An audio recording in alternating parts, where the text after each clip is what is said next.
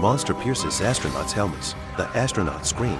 People in the command room were stunned. 3 astronauts have been killed by the monster. The command room has lost contact with the ship. Because of the monster, floods have occurred all over the world. NASA retrieved Bryan. They gave Bryan all the information they knew. Bryan decided to go into space. The military got him the last shuttle and a nuclear bomb. They're going to the moon to defeat the monster. The shuttle is about to launch.